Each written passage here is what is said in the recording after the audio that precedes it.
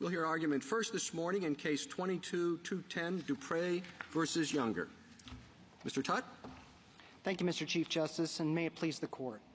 When a district court resolves a purely legal issue against a party at summary judgment, that issue is preserved for appellate review. There is no requirement that if the case then progresses to a jury trial, the aggrieved party must make 2 additional motions repeating the same legal argument, simply to ensure the issue remains live for review on appeal.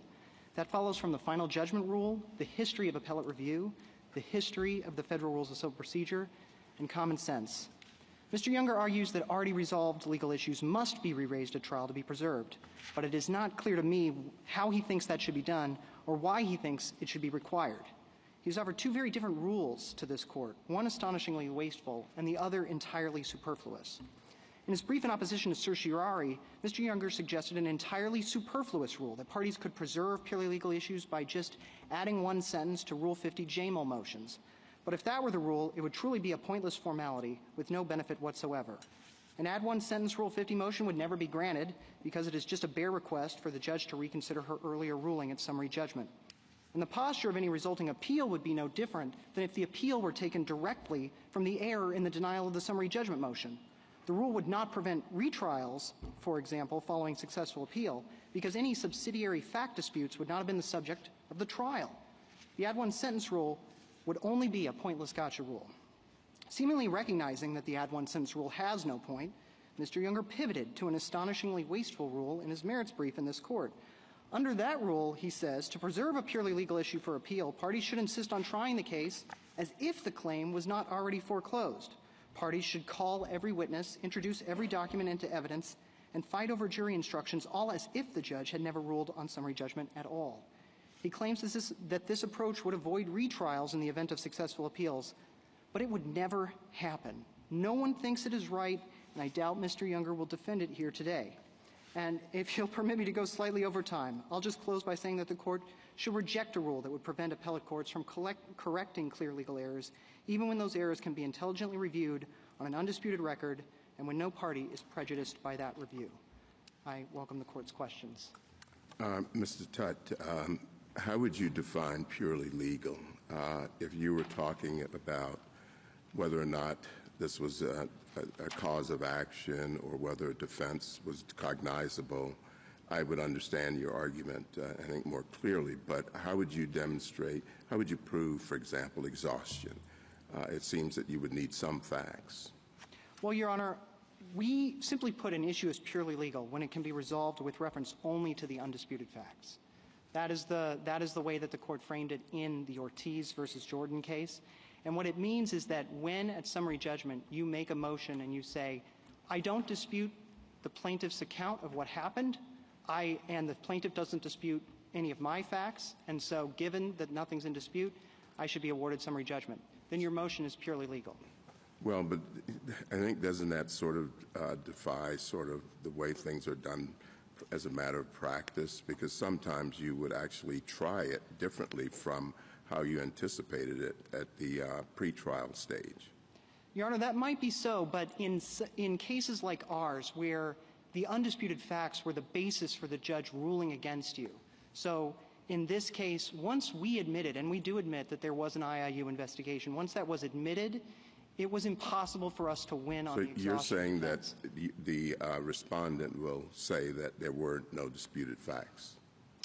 I think respondent believes that I don't think respondent would dispute with us that issue was purely legal, that whether an IIU investigation means that PLRA remedies are unavailable, we do not believe respondent disputes at all and has never disputed that issue is purely legal. No facts are in dispute, and it was resolved against us on the basis of what we regard as a legal error, and we would like to bring to the Court of Appeals.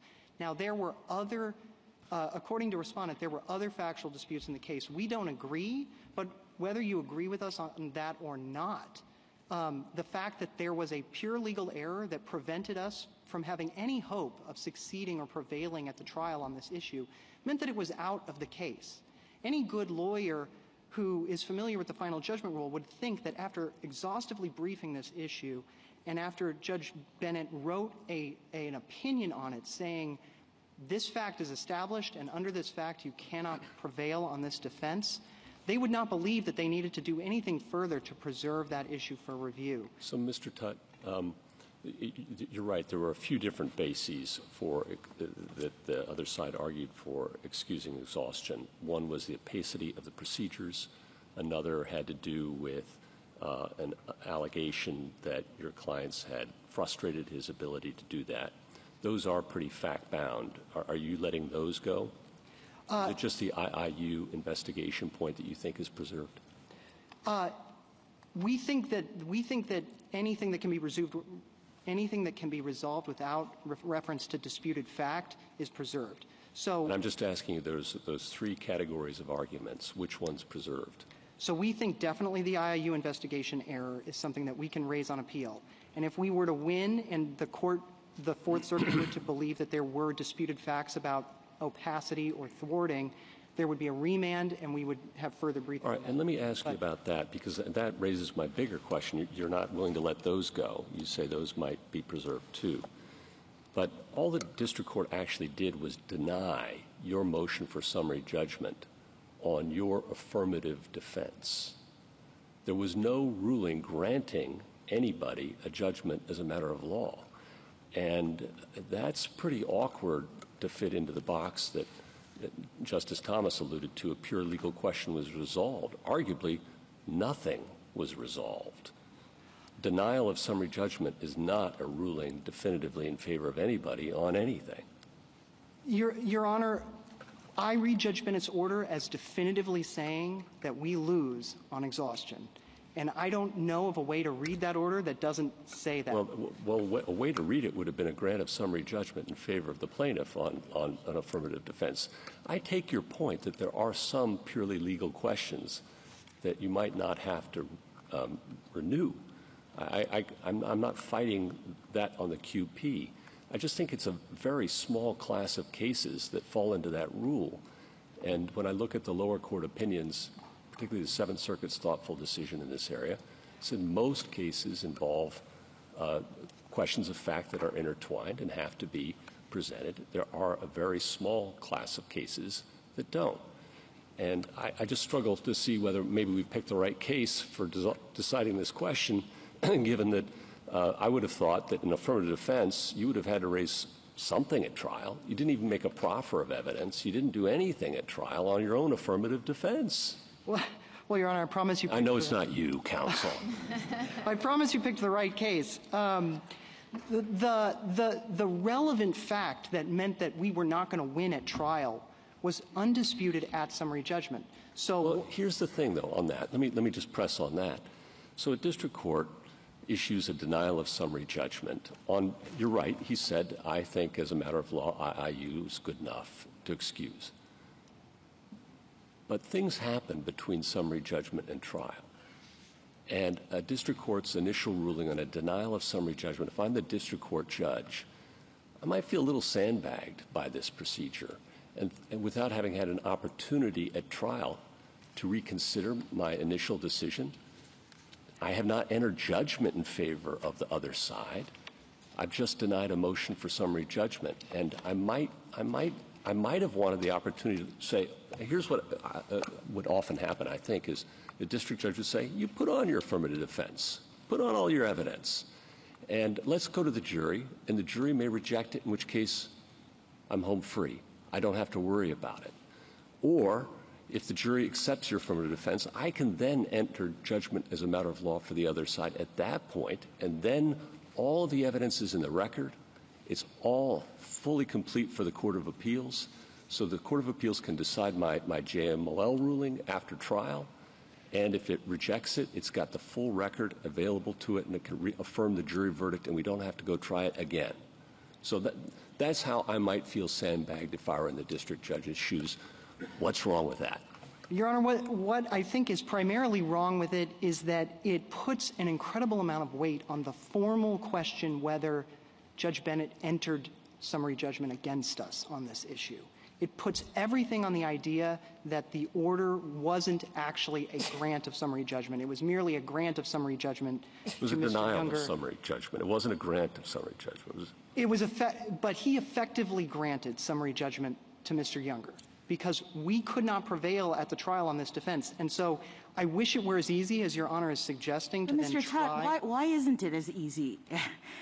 I mean, I'm surprised by your answer to that question, because I'm looking at the district judge's order, and it is clear from the order that the court said he did not need to resolve disputes concerning Younger's adherence to the process. He lists a number of factual disputes. He says these issues are still up in the air, but I don't need to resolve them because I'm making this legal ruling. So I don't see how this judge would have been sandbagged given the way in which he resolved this question of summary judgment. Am I wrong to put that much weight on his actual ruling with respect to this issue? No, not at all. I think you're on page 42A of the PET app is the critical page. And he says in the second paragraph that I need not resolve disputes about facts because there was an IIU investigation. But the preceding paragraph is not listing facts that are in dispute. And I want to make very clear, we don't dispute anything that Mr. Younger says he did or happened to him. We don't dispute any facts in this case. Nothing is disputed. But even if you did, that wasn't the basis for the district court's ruling in this case. I mean, couldn't you have set aside any of the factual issues about whether or not exhaustion actually happened? Given that the judge says, I don't care about those issues, what I'm focused on is in the next sentence, there's no dispute that the IIU undertook an investigation concerning Younger's assault. That was the only fact that the district court cared about. It was undisputed, and then he made his legal ruling. So I guess I'm a little confused as to why we would have a judge caring about facts related to this in the context of the trial. As a district judge, I think I would be annoyed if you tried to re-raise issues related to this exhaustion question that I had already ruled on, in this way. No, Your Honor, I accept the help. I think you're agreeing with me that you would never raise this at trial because the judge has already said this claim is over, it's done, I ruled on it, there's no facts to put to the jury. The jury doesn't have a role to play on this issue because the one fact that decides it has already been admitted, and so let's get on with the trial. Jurors' time is very valuable, the court's time is valuable, and the idea that you would try out extra factual issues that might be relevant only if you can convince a court of appeals to reverse and remand seems like the height of waste and something that would never happen. And in fact, we cannot figure out exactly how this trial would happen. So, would you make evidence objections? Because, again, we cannot prevail on this, so why are we trying to put in irrelevant evidence? Well, let me see if we can unpack that a little bit. So you're asking for a remand on the IIU issue, and presumably if you prevail, and IIU is not a matter of law preclusive of your exhaustion defense, you want a remand to trial, a second trial on exhaustion, right? Well, we are going to argue to the court that actually, given the undisputed facts, we are entitled to. Sure, and the other side says there are plenty of disputed facts aside from the IIU, right? Yes, Your Honor. The ultimate outcome would be a trial on exhaustion. Yes. All of which could have been avoided if you had raised this issue in the first instance at trial and alerted the district judge to that potentiality, and the district judge might have been annoyed and said no, but might have said yes, and might have said, let's try it. And I can always reserve judgment and grant judgment as a matter of law after the jury's verdict if I have to. Let me give you three Right? reasons why that's not a good idea or not what would happen. First, if all we are needed to do to preserve this, and if the court were to announce a rule, we would want the bright line rule of one sentence, but if that was the rule, the probability the judge will change her mind because we added one sentence to our Rule 50 motion is exactly zero. It is a unicorn. We will not prevail in convincing. No, I understand that, but forget about the Rule 50 motion. There was nothing for the Rule 50 motion to act on because you hadn't put in any evidence. You hadn't even sought to put in any evidence of your own affirmative defense. Well, Your Honor, that was because at summary judgment we had already. No, I understand that point. And but forget about the Rule 50 motion. There's nothing to seek judgment on when you haven't even put on an affirmative defense. It's your burden in that case. So all I guess I'm saying is now we're going to have two trials when one might have sufficed if you had actually sought to put on your affirmative defense. Your Honor, and I am not arguing with your basic premise that there are some legal issues that you don't need to raise. Your Honor, if we had tried to put exhaustion on at trial, I think that the other side would have said, what are you doing? You're distracting the jury. We'll never know what they would have done. Your Honor, I just don't know of a situation where this would actually happen, where you would try to press a foreclosed or a doomed claim. Can I take you to what's been troubling me? I do agree with you that the district court appears to have made a legal ruling that the existence of an IAU as a matter of law stops any grievance proceeding, correct? That was the ruling. Yes, Your Honor. But I thought the argument before the judge was it doesn't, because we have an example of at least two other prisoners who were able to pursue their grievance proceeding despite the existence of an IAU, correct? Yes, Your Honor. Now, I haven't gotten into this part of the record, but maybe the other side will correct me or not. But I don't know if those two other prisoners' situation was identical to this prisoner, whether the IAU issues involved in that proceeding, in that ongoing proceeding grievance, were the same as the IAU. But putting that aside, it seems to me that that factual issue was inherent in the question that was presented here, meaning you were going to have to put in some facts to show that the IAU is not enough to stop a grievance proceeding. And so what were the facts that you would have put on? It's not, in my mind, this goes back to Justice Thomas's question, is it a purely legal question? Yes, and I think this gives me a chance to really, the terminology purely legal in this context in the court's cases in this area is a little bit different than how it uses purely legal in some other contexts. The court's cases, when the court says purely legal, it means without reference to disputed facts. That's what it said in Ortiz. That's what it has said in the collateral order cases. And so why is that important? It's important to the other prisoners because Mr. Younger doesn't dispute the fact that those other prisoners were able to obtain relief by going through the process even though there was a pending IIU investigation. The facts are not in dispute. So what that means is that there's nothing for the jury to do in this case. It's not resolving disputed credibility. It's not resolving anything. This is really, it's a difficult question. It's a question that calls on the judge to exercise his judgment. No, as a matter of law, I beg your pardon. Yes, Your Honor. Someone's going to have to look at the nature of those IAU proceedings and the grievance process, and that's factual. That's not purely legal. Yes, they went through, but there's no concession that they went through on the issue that was in question here, whether or not an assault had happened.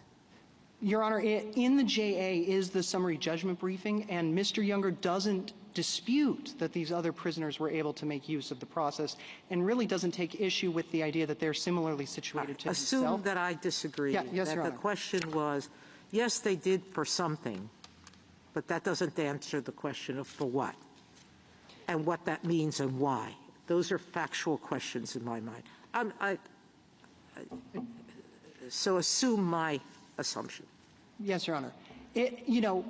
What I will say is the bigger picture of this case, beyond the facts of this case, are that at summary judgment, when the two parties join issue on undisputed facts, it is a question that is teed up only for the judge to resolve. And when the judge resolves it against you, and you don't dispute the relevant fact, so even saying that there is that subsidiary fact dispute about whether there are similarly situated prisoners, that could be resolved on remand. So if Mr. Younger is correct, we still lost because the IIU investigation was undertaken, and so that's still a purely legal error. Mr. Tutt, so could you win here on the QP, and given that there might be some complexities with respect to whether this was a mixed question or a purely legal question, could you win here on the QP and then have to fight it out on remand? I mean, your friend on the other side says you shifted arguments on appeal anyway, so you might have forfeited it. Yes, Why Your should Honor. we decide any of that? We have a tricky task on remand, but you can obviously decide the QP for us and let us go and meet our burden on remand in the Fourth Circuit. But we think this is reviewable. And that's, I mean, the bigger question that ultimately this is about is we contend this case came out wrong. This is a verdict that should never have happened.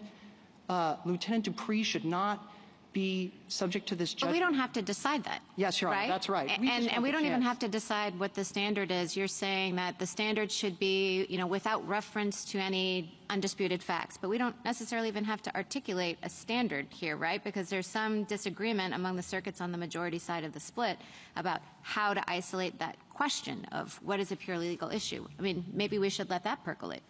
Yeah, Your Honor. Yes, you can rule for us as long as it says reversed at the bottom. You'll take anything. We'll take it. We think that the 8 circuits, some of them have had this rule for decades. Most, if not all, of the circuits use the sort of undisputed fact framework and have not had any difficulty with administering this rule or allowing parties to take this appeal. And the reason is that they all have adopted the one sentence, add it to your JMOL just as a formality method of preservation from what we understand. And when it comes down to that, when you're down to just put in a sentence in your JMOL, then really there's no purpose in the rule at all. And the only way to make it sure that parties actually are able to do this preservation confidently and be able to make sure that they're actually going to be able to take their appeal is to make it a rule that simple. And so the idea that you'll have to try a counterfactual fake trial on a foreclosed issue that the judge has already said you lose on really would be very, very difficult for counsel to actually know that they've actually preserved their issue. What do we say to the JMOL thing? Doesn't really fit here because there was no affirmative defense presented, so there's no JMOL. But put that aside. The other side's response would be something like this. Prudent counsel will always put that line in the JMOL anyway to avoid malpractice possibilities later. So whatever we say, they're still gonna do it. And why not a clear, bright line rule that's easily administrable, puts everybody on notice, and avoids potential malpractice claims for everyone? I think that's the pitch on the other side for a case that isn't yours. So let me give you 3 reasons why that it's a little bit more difficult than that. And first is that this rule that you have to re-raise this issue in a JMOL, it goes against the grain of what the structure of the final judgment rule is for every other kind of interlocutory order. If you lock up a legal error in an interlocutory order on the way to trial in any other context, and I don't think Mr. Younger disagrees, it is preserved for review. In exchange for only getting that one appeal, you know that any error in that interlocutory order is going to merge. And so there will still be inadvertent forfeitures, Your Honor. Parties will still, because they're thinking about the structure of how this is done and how issue preservation is done, and they're not in tune with this Court's holding, even if this Court were to adopt a bright line rule. I mean, maybe it would be in the CLEs for a while, maybe people would know about it for a while, but it goes against the instincts of lawyers about how orders merge into final judgment. And it's not as simple. I mean, if you were to adopt Mr. Younger's rule, it is not as simple as adding one line, apparently. Apparently, you have to come to the court, you have to try to get the evidence in. The judge will say, what are you doing? Why are you trying to try this issue? I told you you already lose. You'll have to figure out exactly how you can do it in a way where everybody agrees, okay, I'm not going to say that you waived this issue on appeal if you don't actually try it. I mean, I'm just thinking back to my practice days, and I'd always at least make a proffer. And I would always put that line in, better safe than sorry. And I doubt that many people think strategically about, oh, well, that's preserved, I don't need to raise it. I think your better argument isn't for those folks, it's for the accidental, the fellow who isn't thinking about these issues. And even if it's easy, and I'll grant you that, if this court were to say all you got to do is add a line, it would be relatively easy. We'd be able to do it. It still has some cost. You can finish your answer. Thank you, Your Honor. It still has some cost, and any cost for a rule that truly has no purpose is too high a cost. Justice Thomas? Justice Alito? Well, what if this rule were spelled out in black and white in the civil rule, the federal rules of civil procedure? So it would be simple, but going forward, attorneys would be charged with reading the rule and seeing that this is what they have to do. It would be very simple. Your Honor, if it was in the rules, I think we would have to follow it. That's just black letter law. So I think we would have to do it. But right now, it's not clear. It's not clear. It's not in the rules. Justice Sotomayor? Yeah. Justice Kagan? Justice Kavanaugh? Justice Jackson? Yeah, I'm still struggling to understand the point of putting the line in there.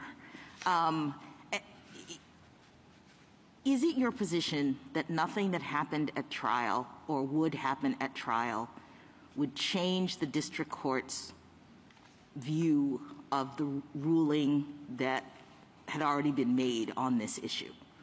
Yes, Your Honor. Yes, this was entirely divorced from anything at the trial. And so the Court of Appeals could have taken this up. There's nothing about the trial or the fact that there was no evidence related to this affirmative defense that prevented the Court of Appeals from ruling on this issue.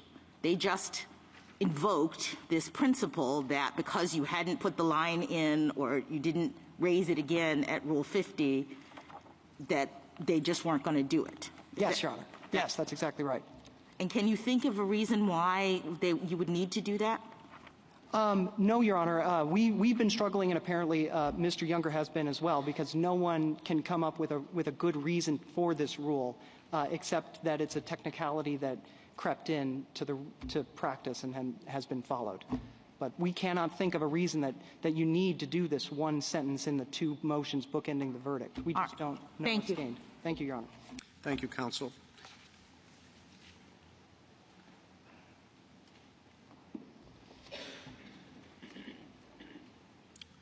Ms. Zaharia?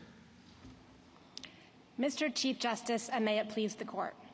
When a court denies summary judgment, even on a question of law, it delays final adjudication of a claim or defense until trial.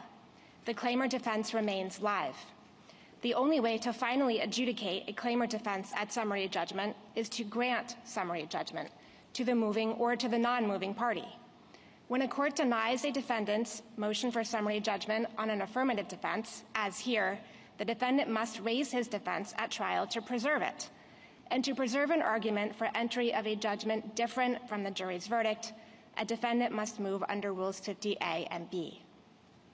Petitioners attempt to avoid this outcome by distinguishing between evidentiary sufficiency arguments and questions of law has no basis in the rules, and it has nothing else commending it either.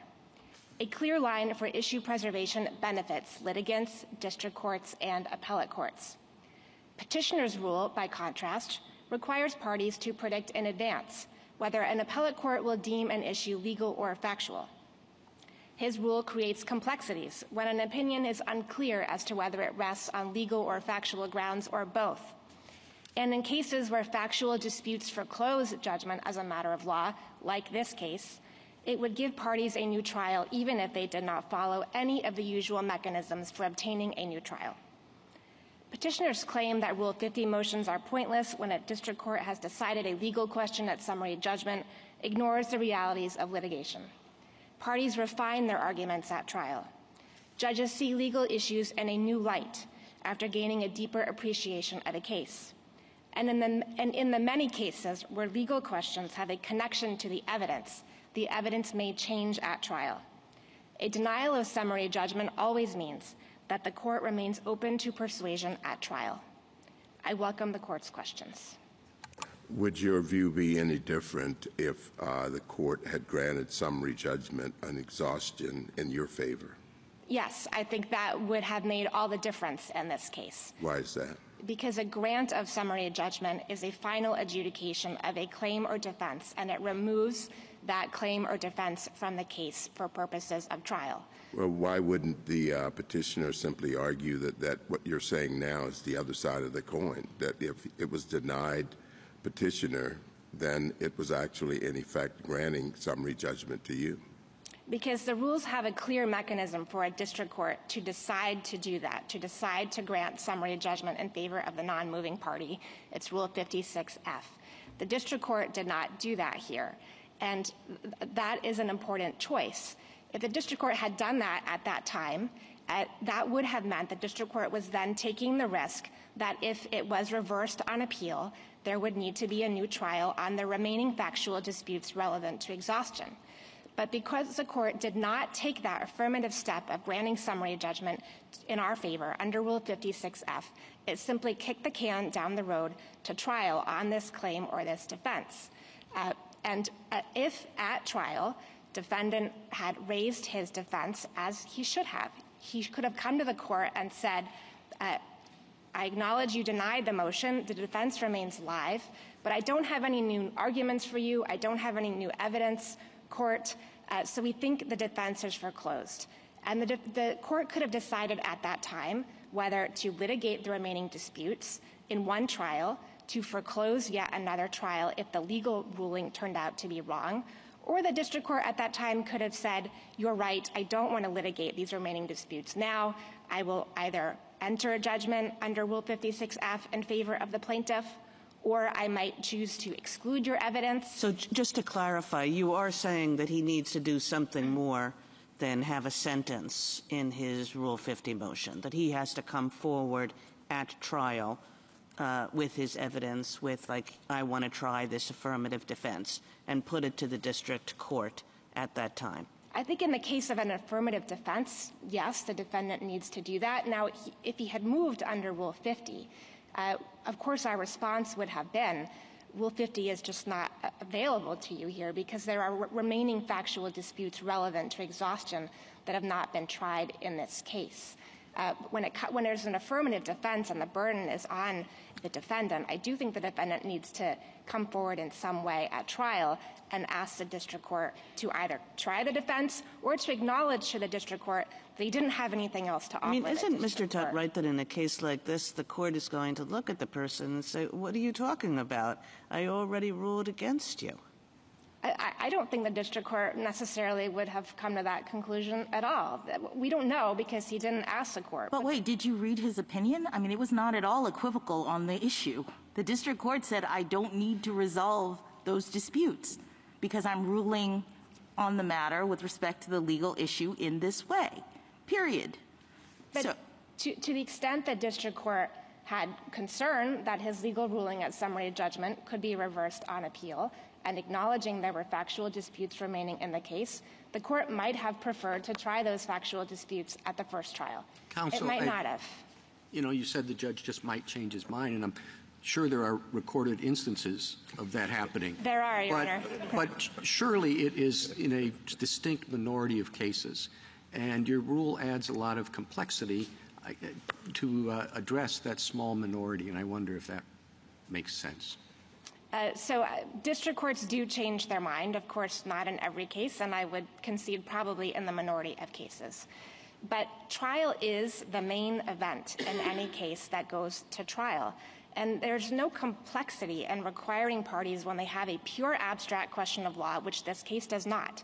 But if there is an abstract question of law that was decided at a summary judgment motion, but that motion was denied, parties should address that issue to the district court in the Rule 50 motion to give the district court the chance to pass on that question with the full benefit of having sat through that trial and seen the evidence and gained a deeper appreciation of the case. I think that this position puts a lot of pressure on the district court to allow you to put on whatever you want to put on, right? I mean, we couldn't really give you the legal ruling that you want without district courts feeling, okay, I guess the rules have changed.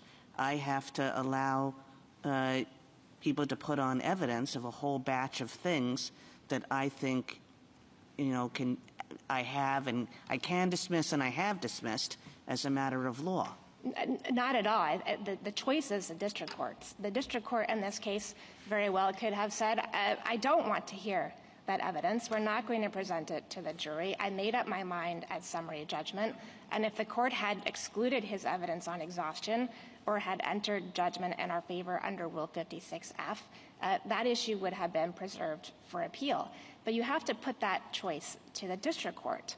And any other approach would allow a defendant in this situation to potentially sandbag or to hold back his defense from trial, knowing there's a possibility the district court might want to litigate those remaining factual disputes.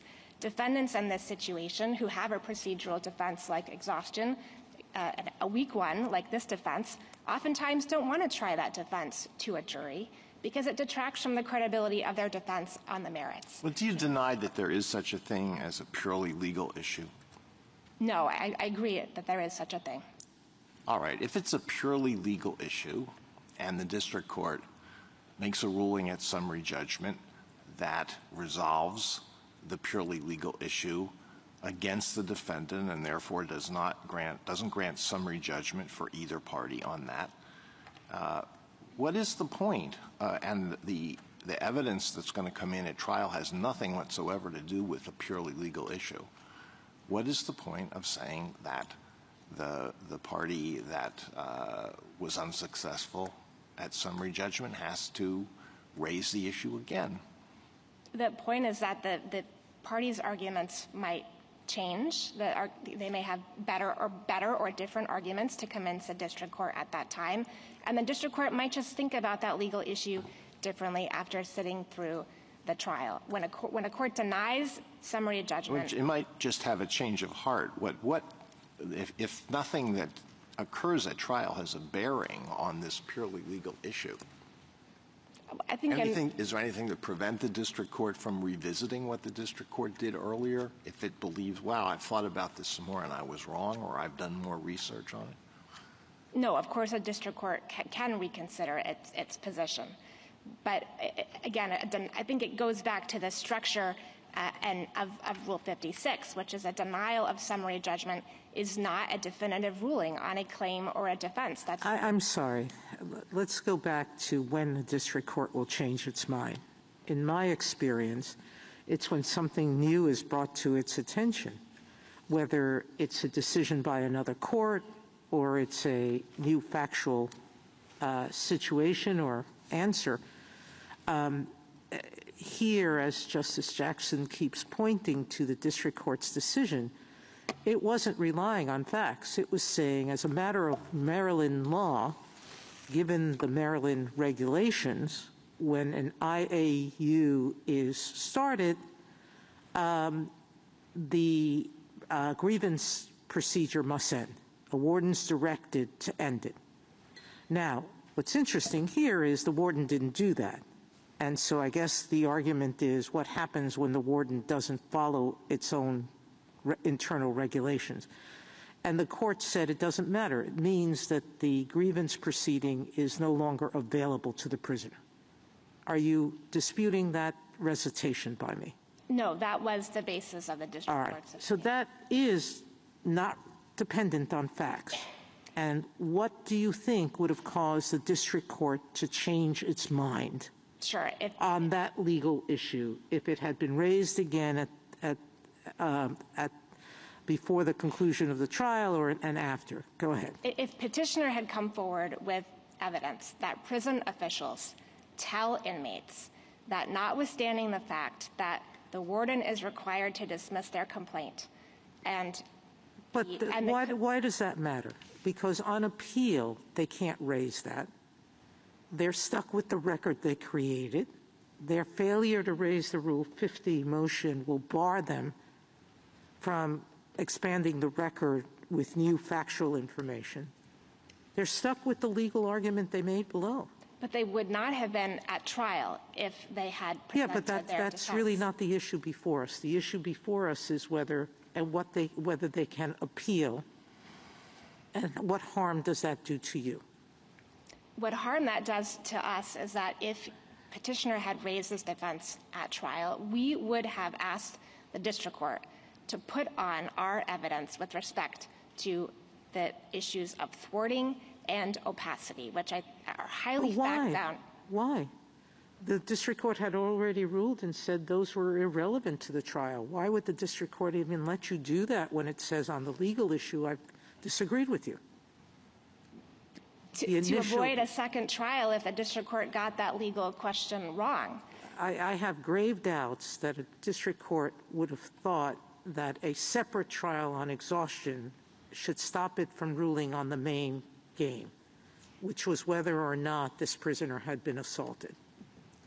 On the order why of wouldn't prison that evidence? Why wouldn't the evidence you're talking about or that presentation be happening in the context of the initial summary judgment motion? I don't understand why. I mean, summary judgment requires the presentation of evidence as well. So to the extent they were making arguments about exhaustion at summary judgment, then whatever evidence they had related to that, they would have put on, and you would have put on evidence in response to it. But we wouldn't have a trial that was sort of hijacked by this ancillary or different issue related to the question of exhaustion. Well, exhaustion is an affirmative defense, and if the court, of course, if the court had not decided anything at summary judgment, there would have been a trial. Well, let me ask it this way: what if the very same evidentiary presentation that you're saying could have happened at trial actually took place beforehand in the context of the summary judgment motion? So you all say exhaustion, or I'm sorry, they say exhaustion. The court says, let me see your evidence. Let me figure it out. The court hears all the evidence, and the court still makes this ruling. He says, I don't have to deal with the evidentiary presentations. I've decided I'm not going to rule on those. I'm going to make this legal ruling. Would it still be your argument that they hadn't preserved it, that they would have had to try to put that same evidence in at trial? Is Your Honor asking if the judge were the one sitting as a fact finder, or whether the judge is just... At the summary judgment stage, the parties come forward with evidence. This is pre-trial. Correct. That happened in this case. Okay. So I guess what I'm saying is you seem to suggest that the problem is that the judge did not have a chance, or that evidence related to this wasn't presented at trial.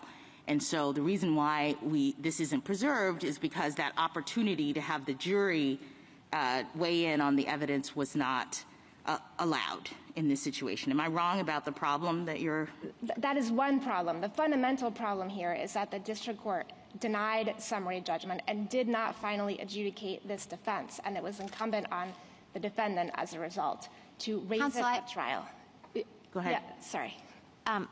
I take it from your brief that you're skeptical that a 12b6 motion is appealable after final judgment. Am I reading that correctly? That's correct, Your Honor. And to the extent that petitioner suggests that it's well established that 12b6 denials are reviewable on appeal, that's just not correct. But that's a purely legal question, because in that context, you're assuming that all the facts are true, and it is just a question of law. But I take it that you're saying, well, but they could, at the end of trial, make a 12c motion. And so they should go through that extra step, or it makes sense for them to go through an extra step. Why? 12b6 motions deal with the sufficiency of the pleadings, and by the time a case has gone to trial, the evidence overtakes those pleadings. Petitioner cited not one case where any court of appeals has reviewed the denial of a 12b6 motion. He points in his reply brief to this court's decision in the Hughes aircraft case, but there the question was one of subject matter jurisdiction. And of course, subject matter jurisdiction is always reviewable on appeal. Counsel, we used to live in a world of trials. Now nobody wants to try. Everybody wants to do everything on the papers. I go to trial, Your Honor. I miss it too. It's a lot of fun, isn't it? It sure is. Yeah. More fun than here. I expect you're having fun here today, too, though. There's only one judge at trial. Yeah. Touche. I take your point fully, that the district court denied summary judgment rather than granted summary judgment, and could have granted summary judgment if the judge had wanted to do so, and chose not to under Rule 56F. I get that. I understand all of your points about this case as nothing being finally resolved. However, the QP we took assumed that there's a pure legal question, right? And that probably isn't the case, is your argument, which might counsel for a dig, but the court hates to do that, okay? And what's wrong with saying, like the Seventh Circuit has, that most questions are going to be fact-bound or have a fact component to them and are not reviewable. But there are some discrete questions of law that are reviewable, even if not presented in a Rule 50 motion. For example, as I think you've conceded, if the court had granted a Rule 56F decision in your favor, that would have been reviewable, you say. Correct. So can we answer the QP and say, yeah, there are some discrete legal questions that can be reviewed on appeal, whether this case, as Justice Barrett said, it falls into that category or does not, we do not suggest any view at all? That would be a somewhat strange holding to leave that critical question to the court on remand. If the court does not wish to dig the case because this case does not present a pure legal question, certainly his defense as a whole does not present a pure legal question, then I think what the court should do is say, again, there may be very abstract questions of law, like, let's say, whether a cause of action exists. It's a completely abstract question of law that do not need to be preserved in a Rule 50 motion. But where what petitioner is asking for is for the Fourth Circuit on remand to not only decide the question of law, but to decide the sufficiency of the evidence on the alternative issues of thwarting and opacity. He wants the court to look at the summary judgment record and determine whether the evidence was sufficient, which is exactly what this court said in Ortiz. You want us to do that, though, right? Like, you're not opposed to the rule Justice Gorsuch is articulating, right? Like, there might be some purely legal question, like whether a cause of action even exists, that might be appealable without a Rule 50 motion. But you're saying because this case isn't, it would be very strange for you to simply say, yep, some might be appealable, remand to the Fourth Circuit to figure out whether this one is. You would like us, if we wanted to take that position, to say for ourselves, this was inextricably wound up with disputed facts, and so this one wasn't appealable. Yes, and that's what the court did in Ortiz v. Jordan. This court made that decision in Ortiz v. Jordan and didn't remand it back to the lower court. Rule 1 of the federal rules, as you know, says that they should be construed, administered, and employed to secure the just, speedy, and inexpensive determination of every action and proceeding. So if that's our kind of North Star, the other side makes a big point that this would not serve those purposes at all and would be contrary to those purposes. Do you want to respond to that? Sure. Clear rules for issue preservation serve those purposes. It's why, by the way, we require parties to get up at the charge conference and object to every single jury instruction, even if the legal issues have been exhaustively litigated before the charge conference. It's why we require a Rule 50B motion, even after a Rule 50A motion. These rules are an essential part of the rules.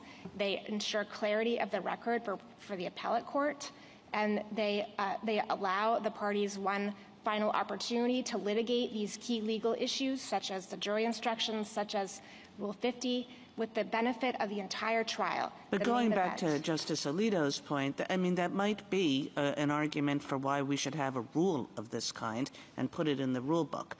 But there is no such rule, and given that there is no such rule, this just looks, your position just looks as though it's a trap for the unwary. Well, his rule is more of a trap for the unwary because it will require parties in advance to figure out what side of the line their issue falls on, which is why the circuits on his side of the split still tell parties in their published opinions to preserve because it's the prudent thing to do. I think the court is entitled to presume some baseline level of competence from lawyers who are practicing in the federal courts that they will read this court's decisions on an issue as critical as how to preserve issues for appeal. And so the idea that some parties might not read this court's cases, I don't think is a sufficient ground for this court to construe the rules one way or the other. Well, now, whether the petitioner is entitled to succeed on the ground that your client didn't exhaust is not a pure legal issue. But why isn't the question that that was the basis? Why wasn't the district court's holding that the IIU investigation made the ARP process not available to Mr. Younger a pure legal question? I think it's close to a pure legal question, but why is it not over the line? Because petitioner's arguments for why he's correct on that issue depend on facts about the fact that there are certain inmates that have received relief even while one of those investigations was pending. So even his argument on that abstract legal question does not point the court to a regulation or a law. There is no regulation or law that says in this circumstance that an inmate can receive relief. His argument on that question depends very much on factual evidence, anecdotal evidence of inmates receiving relief in that circumstance. And so the trial that you are positing would be trying those facts? I guess I'm trying to understand. So Justice Alito raises the question, don't we have a legal issue here? You say no, it still turns on facts. So can you help me to understand how it turns on facts and how they would be resolved by some additional trial or something? Sure, I can give the court a very concrete example. Petitioner points to the example of another inmate, Mr. Lee, who was assaulted at the same time, who received relief from the IIU investigation. He put his file into evidence at the summary judgment record. I don't see anything in that file, it's at JA 200 to 204, that suggests that Mr. Lee took the middle step, the futile appeal to the Commissioner of Corrections that petitioner claims our client needed to do. So that right, but we're not trying whether or not Lee did it or not. We can assume all of the facts that relate to how other inmates actually litigated their or processed their claims. Can't the Court of Appeals do that and then just answer the legal question, does the fact of the investigation mean that it's available or unavailable? The court could decide that particular question, but there's still all of these remaining factual issues in the case relating to opacity, thwarting, and as I take his position, the Fourth Circuit would have to decide on the basis of the record at summary judgment whether there were disputes of fact to determine whether or not he would be entitled to the relief that he seeks.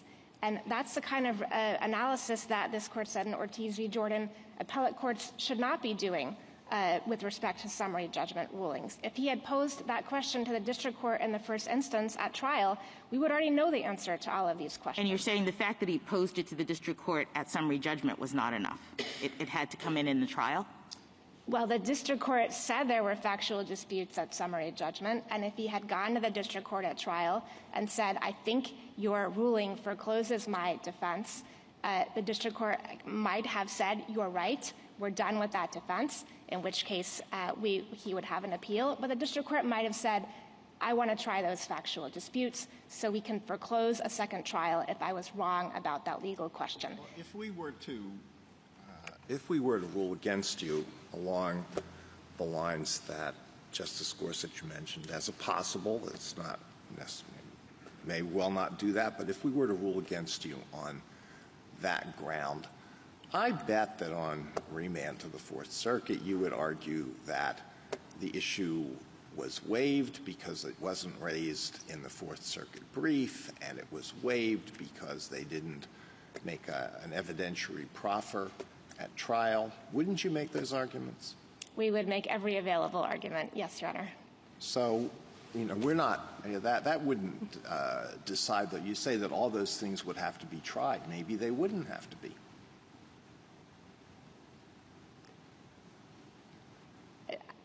I think I'm struggling to understand exactly what the question is, but I do think it would be a somewhat strange holding for the court to say there are some questions of law that do not need to be preserved, but we're not going to decide whether this case is one of them, and we're going to let the Fourth Circuit figure that out in the first instance.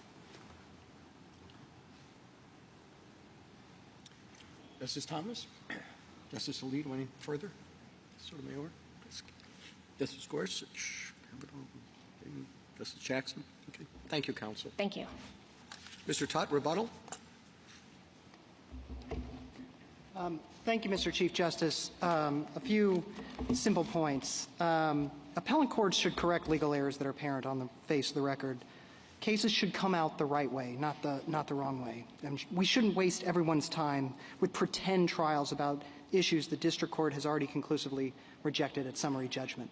I had a whole rebuttal prepared for opposing counsel to back off on the idea of you have to press it at trial, since that would be an invitation to have all kinds of forfeitures of issues, because there's just no one way to sort of press things in a way that would ensure preservation. So you would end up with the worst of all possible worlds. You'd have counterfactual, fake trials where district courts would all decide that you weren't allowed to put on your evidence in different ways because each of them is not going to want to waste the jurors' time. You know, we've had cases where the judge has said, I've had to call jurors' jobs because, you know, their job is telling them that they can't be here, and so let's speed up this trial. And they're saying maybe we should have extra days, you know, where at the end of the actual trial you say, you know, I know that the case is in, I'm ready to instruct you, but actually there's this issue on which the defendant cannot win. I already ruled against them at summary judgment, but we're going to need to have evidence come in on it. You know, this is just a appellate preservation rule. Don't worry, you can put your pens and pencils down. You don't have to do anything. You're just going to sit here for a couple of days as we have this trial on this issue that the defendant cannot win. We just think that that would be preposterous. It would never happen. It is not how it is done. The only question really in this case is, should there be one sentence at the JMOL stage, or should there not be one sentence at the JMOL stage? And if that's the rule, then the posture of the appeal is exactly the same. The posture of the appeal, whether you took it from summary judgment or whether you take it from the one-sentence JMOL. Any extra fact issues are still going to have to be tried if there is a remand. And I take it that Mr. Younger actually wants a remand, and if he believes that a remand would be fair to him, that he would like to have a chance to try out the exhaustion defense. I don't see how any right of Mr. Younger's is prejudiced by this rule. It just means we're going to have to go and actually try this issue that he already won because he won even bigger in the first case, at an earlier stage in the case. I'd just like to say we think that this case, as Justice Barrett has pointed out, can be resolved in a very simple way. We do think the court can actually say what a purely legal issue is. So we think the court says there is such a thing as a purely legal claim that can be denied at summary judgment and that can be appealed. And we think that that kind of claim would be a claim that can be resolved with reference to the undisputed facts. We decide the case on that basis, and that's it, and say reversed at the end. Thank you, Your Honor. Thank you, counsel. The case is submitted.